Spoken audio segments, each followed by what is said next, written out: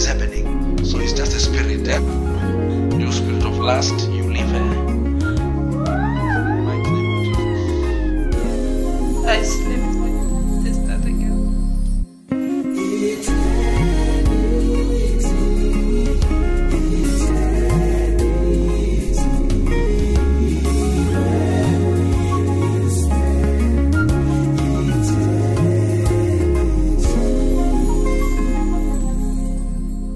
Tell them about God's will for your life. You must discover it. So Jesus did not mind. He said, you guys, you will do what I'm doing. You will even do greater than what I'm doing. Which leader have you heard anywhere who speaks like this? Anywhere. Some of you have gone to many churches. You watch TV. Which man of God have you heard who is selfless like Jesus? Who is willing to say, my son, I'm not jealous of your gift, but I'm going to help you raise you. I'm going to help you to become a great man of God. Where are such men of God today who will not be jealous of their sons when God is raising them? You are quiet. You are quiet. This was a man who was selfless, who was not threatened. When another man of God is raised, when another man of God is used mightily, he never said, no, that one is not a man of God. Why? Because he's being used mightily, greatly.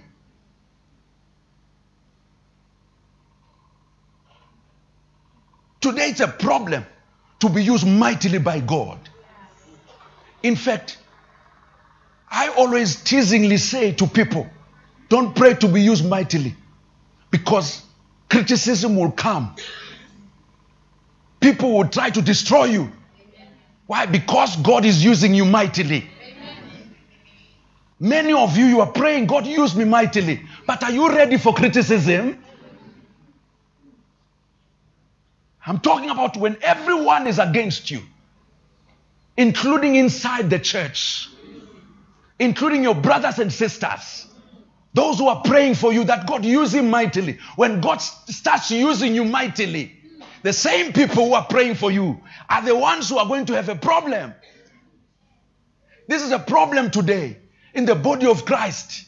When you're not known everywhere, they don't criticize you, but they start criticizing you. When God begins to use you mightily, when God begins to raise you mightily, raise you higher, they start criticizing you. They start fighting you. This is what is happening, Bazaloa.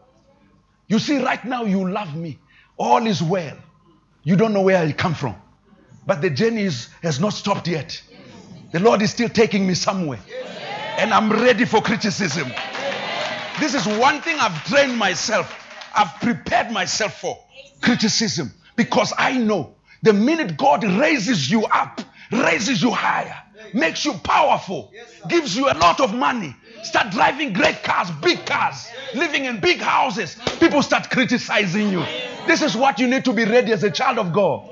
Jesus was not disturbed or perturbed by how others are used. He said, God will use you greater than me. He said, God will use you prophetically greater than me. He said, God will use you to touch people, to heal people greater than me. That's what he said. These are kind of leaders we need today. People who are not going to have a problem with God using you mightily. People who are not going to have a problem, who pray for you when God reveals something about you, that God is going to use you. We need such leaders. I say we need such leaders. Leaders who will anoint you, who pray for you when God speaks to you about those that are following you, and never edit the prophecy, never cut it, never alter it, and do what God is telling you, and pray for the children of God. Make sure that you release what God has given to you to them.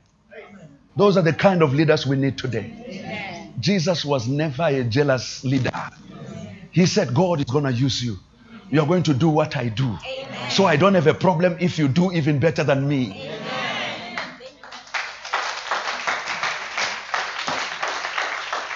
Are you there, Pastor? Jesus was aware of the will of God for his life. He knew why he was here. And that's why it didn't have a problem. The problem we have today as leaders is that we don't know the will of God for our ministries. If you knew what God wants you to do, wants to do through you, you would not have a problem with how he uses others. We have a problem because we do not know what God wants us to do. And so because of that, we then have a problem with you. I repeat again.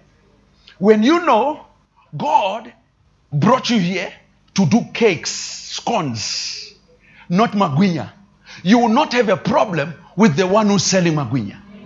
But now you have a problem with the one who's selling magwinya because you also think you are supposed to sell magwinya.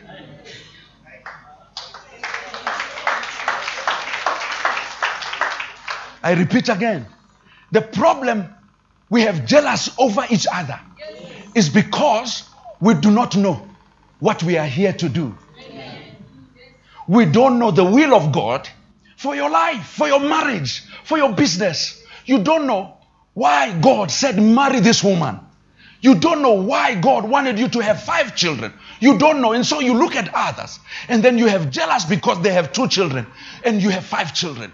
You have jealous because they have 5 children. You have 1 child. And yet if you knew that the will of God is for you to have 1 child, you will not have a problem with anybody who is having 5 children. So Jesus knew exactly why he was born, why he came. He knew exactly why he was here. And that's why he didn't have a problem.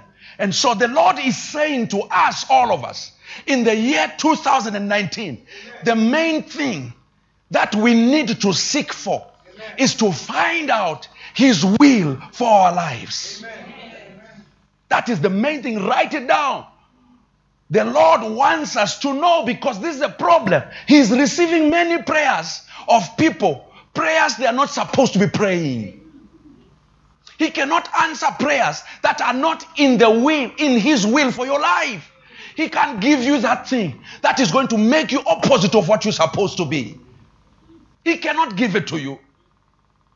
He can't give you that car because your friend is driving the same car. He can't give you a 10,000-seater church because your friends have 8,000-seater church.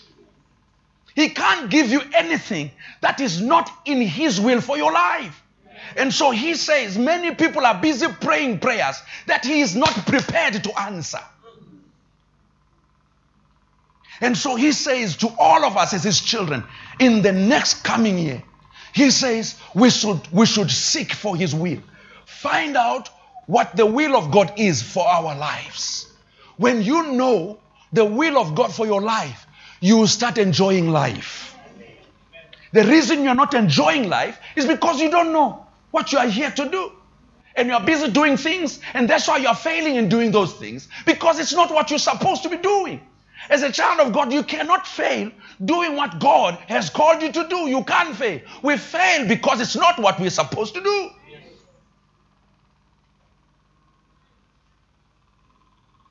Just because the man of God is praying for people who are walking in wheelchairs, you also advertise. You want people to come on wheelchairs because man of God is also doing the same thing. That's why you're failing.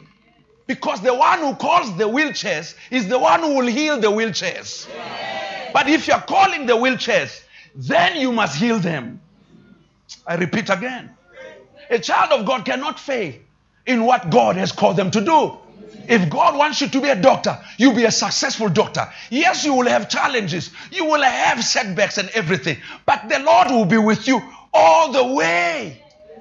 He will take you through every challenge. He will be there with you. Joseph, yes, he was called to the palace, but look at how he got to the palace. But the Lord was with him. Satan tried to stop him. Are you with me, Pastor? So if God has called you to be a doctor, you'll be a successful doctor. If God has called you to be a teacher, you'll be a successful teacher. But if he has called you to be a teacher and you find yourself, because you are clever, and then you find yourself doing medicine, you want to be a doctor, you will struggle in life. You will struggle. That's why we are struggling in life, because we are married to the wrong women, married to the wrong men, going to the wrong churches, reading wrong verses, praying wrong prayers, Giving things you're not supposed to be giving. We are doing things you're not supposed to be doing in life. And that's why we are struggling in life. And so the Lord says, He wants us, verse 1, to discover the will of God for our lives, each one of us. Discover why you married that man, so that you don't chase that man away from your home. If you knew why you married him, you will stay there even when there are challenges, because God will renew your strength. Amen. But if you don't know, you will leave. If you don't know, you will not stay. That's why we have many pastors who have stopped preaching, who have closed their churches, because they don't know. They are frustrated. They are doing things they're not supposed to be doing. They watch TV and they think this is what I can do. It's not a matter of what you can do. It's what God wants you to do. Yes. Don't use your talent to do the work of God. Yes. Just because you can play soccer does not mean you must be a soccer player. Yes. Just because you can sing does not mean you should record a CD. Yes. That's why you are frustrated, because you don't know what you're supposed to do with that voice. Yes.